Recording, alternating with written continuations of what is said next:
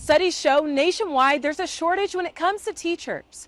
I'm Melissa Wright, your North Omaha neighborhood reporter at 24th and Paul Street, where one early education center is looking to show appreciation to teachers. Is it carrots?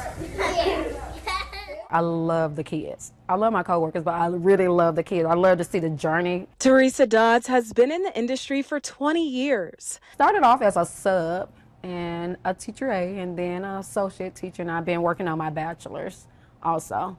Dodds says this job is her calling, and she hopes to make a difference for many children. Not only as I'm getting to see the kids' growth, I get to see the parents grow. Dawn Olichnik, the development director at Educare Omaha, says this week is all about appreciating teachers through lunches, goodie bags, coffee trucks, and even written letters from parents. We appreciate them every day of the year.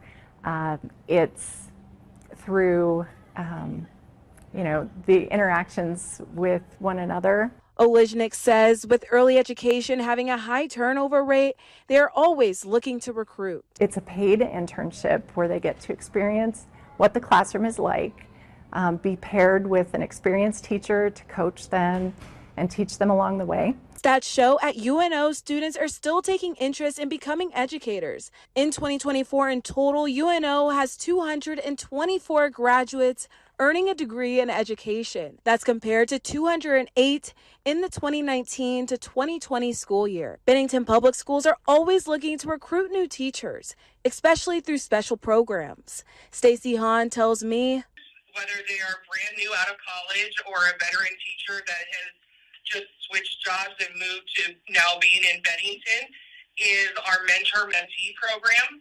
We have focused really hard on building that program. Studies show in Nebraska a lack of early learning education options essentially play a role in the economy. 74% say not having access to childcare makes it harder for Nebraska businesses to hire new employees and to grow. At 24th and Paul, I'm Melissa Wright, your North Omaha neighborhood reporter.